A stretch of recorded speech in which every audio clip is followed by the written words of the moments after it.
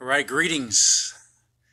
Continuing the issue series, we're in the last chapter of 1 Corinthians, and this is chapter 16, and I'm entitling this vlog, Flush the Flesh.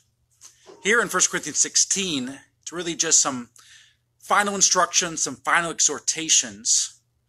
It's not a lot of meat here, but there are still some important things that Paul addresses because, anytime your beginning is very important. To get somebody to listen is usually what you say first, that whether they're tune in or tune out, but also your final statements are what leave a lasting impression.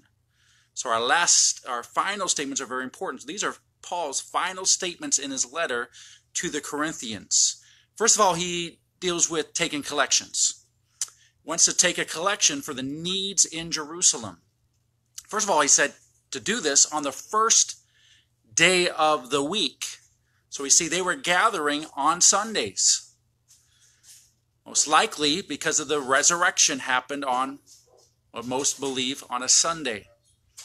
What day do we gather? We should gather as often as we can. We see in the book of Acts that they gathered daily. But regarding taking a collection, it was the first day of the week. And Paul also told them to don't wait till he gets there to take this huge collection. Do it week by week.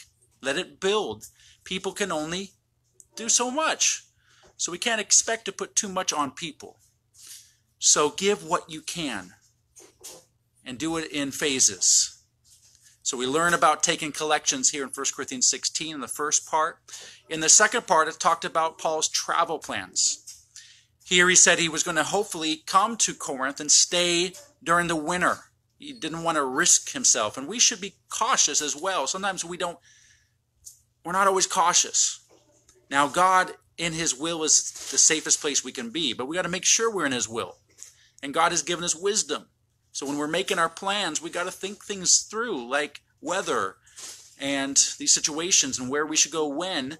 And the only time we go against what is just having reasoning is when God really makes it clear that he is going to take care of us even though it's dangerous. So we can make our plans, but God's going to order our steps. So it's okay to plan ahead, but at the same time we got to be open to saying, okay, God, this is what seems to make sense, but when it comes down to it, I want you to be the one directing my steps because your ways are not always my ways. Your thoughts are not my thoughts. He is bigger than, and what he sees, he knows beyond what we know. So we got to be always acknowledging him in every situation. And we're not always get to do what we want with God. So we can't just go by doing what we want, what we prefer. God will often put us in places and times that are uncomfortable because we grow through it. So Paul was also looking at the times and the seasons, and he saw some great opportunities, some effective doors because of Pentecost and where he was going to be and the amount of people that were going to be there. So we also got to look at that and seize the moment. Look for doors. Look for times. Our eyes got to be opened. Situations such as world events as the Olympics coming up this year in 2020. These are great opportunities where there's massive people from all over the world together to bring the gospel, to see people come to the Lord. So when it comes to our travels and our planning, we got to involve God, but sometimes we don't always hear clearly and we make our plans, and yet in the end, God says, okay, I had a plan for this year, and God suddenly changed it. And it's hard for some people to swallow sometimes, but our allegiance is to God above all else, even if we have to disappoint people. All right? Because people are like, well, didn't you make that plan? I did, but God intervened and ordered my steps differently. And the last part in 1 Corinthians 16 was some final exhortations. Paul was reminding the church of some of the things he had kind of shared throughout Corinthians. He said, be alert. Why do we got to be alert? Because Satan's like a roaring lion seeking whom he can devour. We've got to be alert. He is trying to take us out.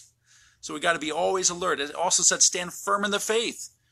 Remember Ephesians 6:10 says stand firm in the faith. Put on the full armor of God.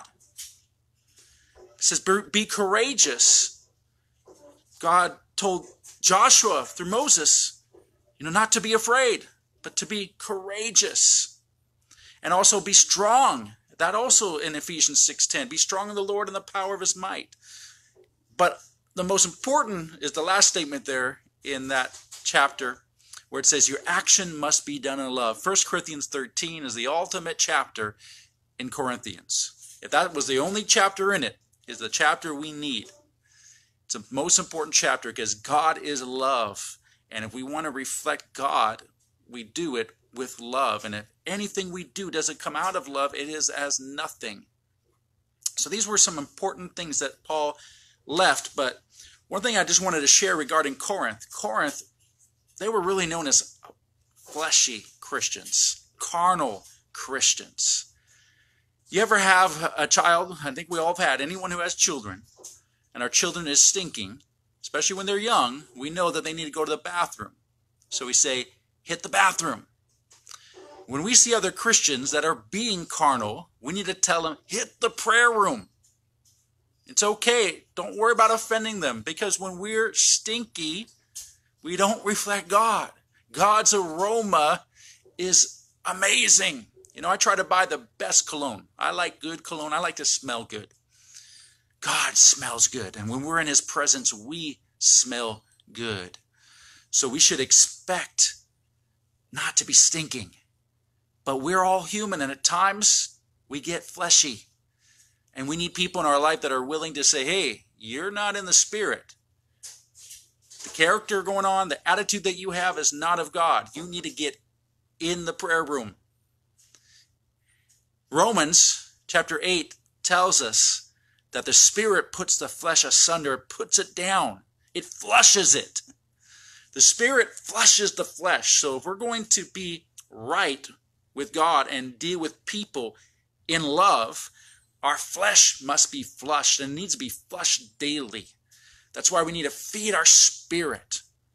We are what we eat. What are we feeding ourselves? We need to feed our spirit. If we feed our flesh more than we feed our spirit, our flesh will lead us.